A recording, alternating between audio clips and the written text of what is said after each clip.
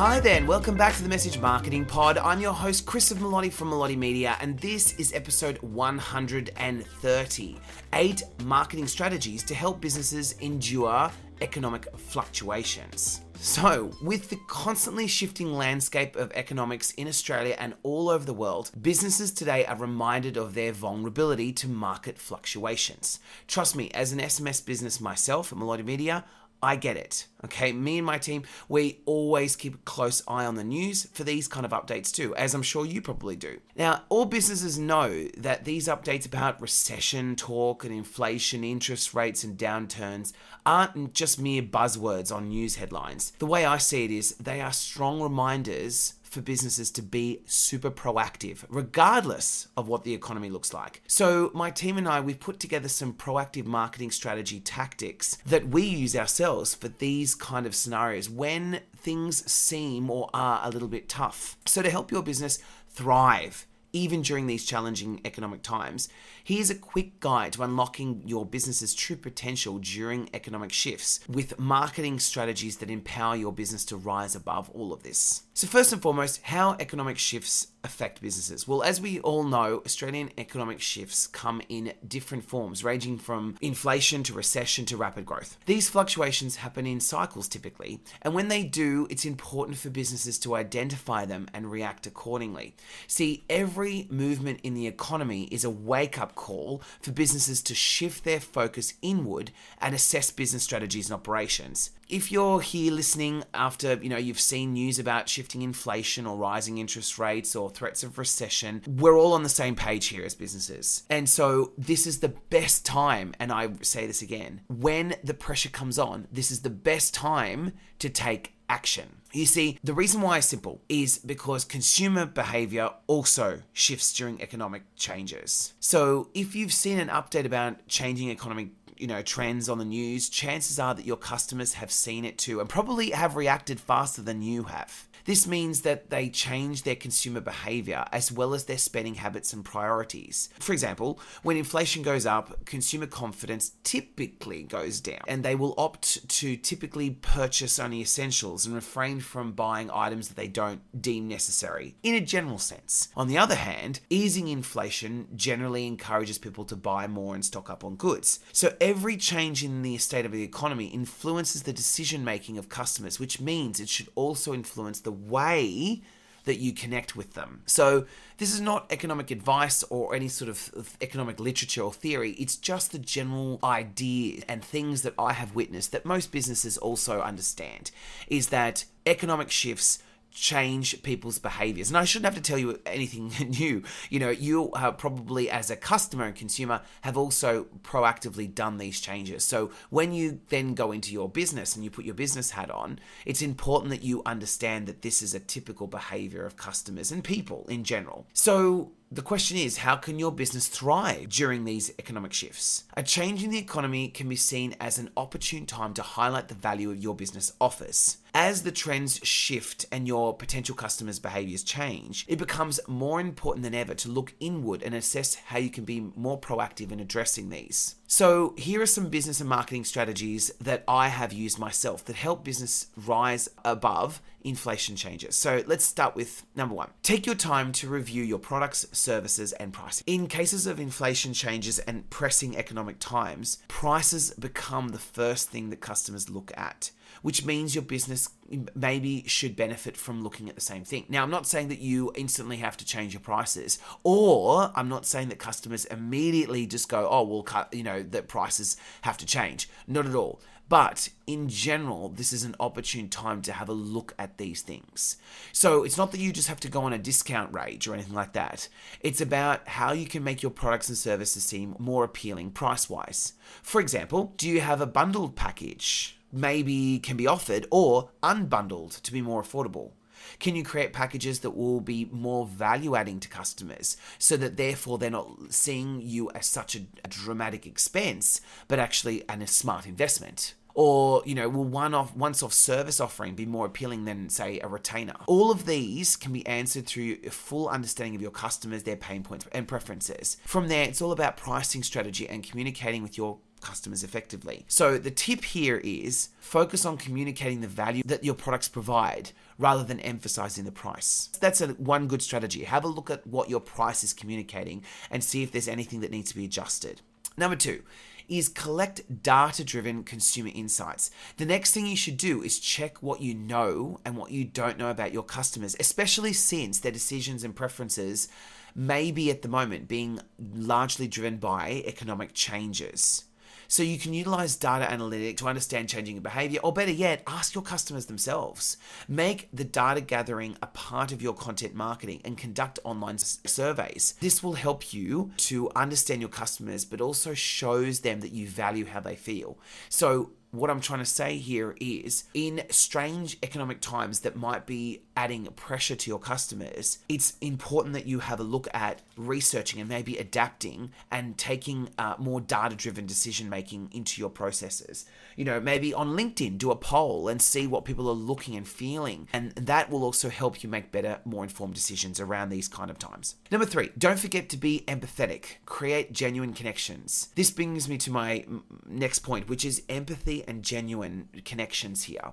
If these economic shifts are bringing uncertainty to your business, imagine what it's doing to your customers. So to show your audiences that you're dependable, regardless of the state of the economy, you can forge empathetic connections through authentic storytelling that acknowledges their concerns. We see this all the time with brands, like bank brands and all of these kind of things that say, we understand, we're there for you.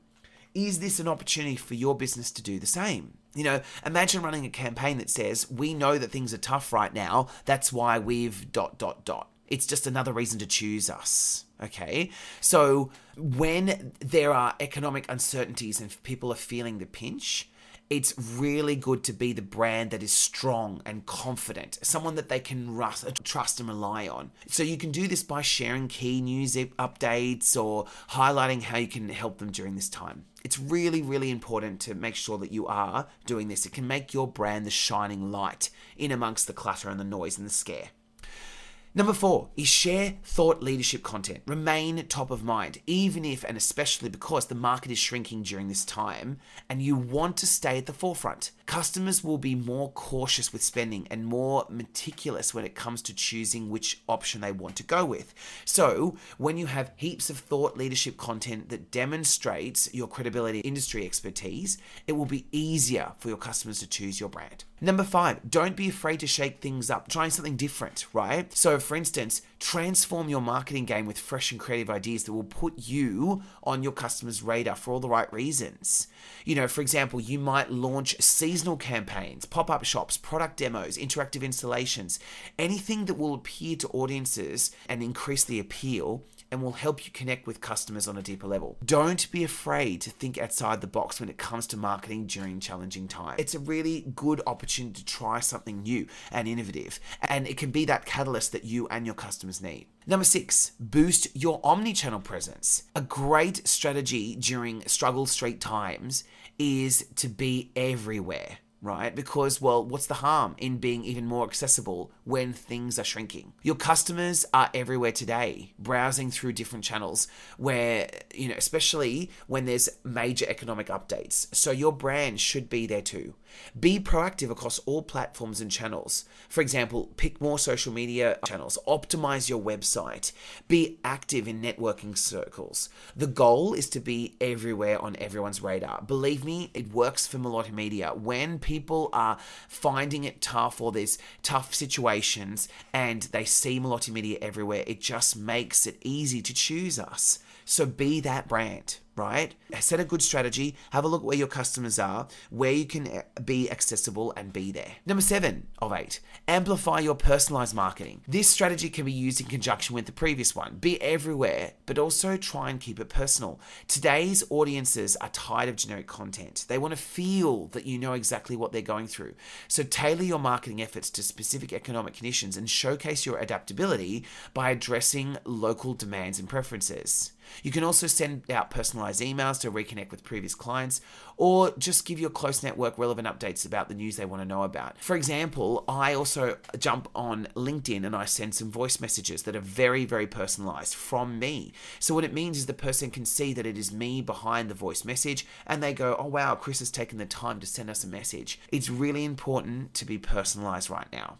People value trust, especially during challenging times, and you can give it to them in this way. And number 8, last but not least, don't forget that these changes affect your team too. During uncertain times, your team will protect your business and be the first line of defense.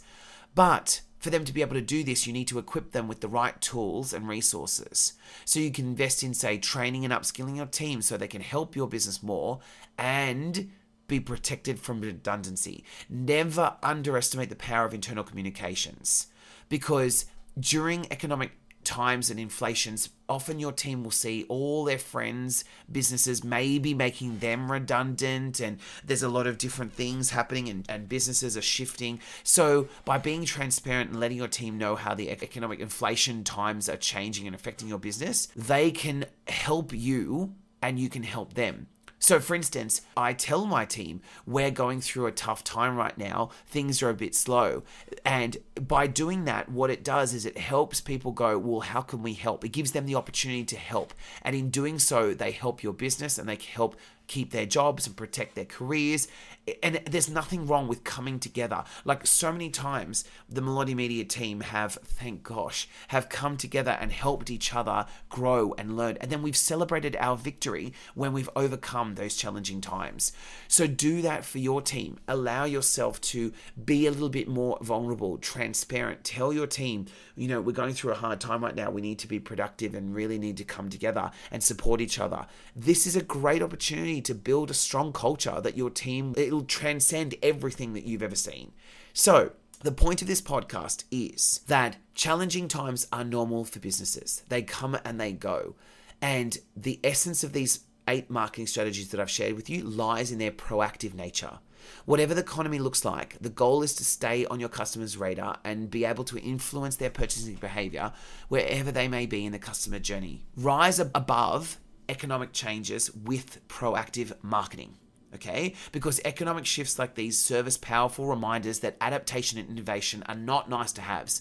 They are prerequisites for a resilient business. So remember that thriving amidst economic fluctuations is not just about weathering the storm. It's about harnessing it to your advantage and remaining top of mind while others struggle to keep up, right? And that's not to say that you're laughing at them. It says, look at yourself, okay? When the market is tough, it is time to be proactive, be innovative, come together and have a look at your team, be proactive with your marketing, okay? So that's the end of the podcast. I hope this has really helped here. At Melody Media myself, I do a lot of innovation consulting and marketing strategy sessions. So if this is something that your business needs, ask me. Reach out at melodymedia.com.au or visit christophermelody.com.au.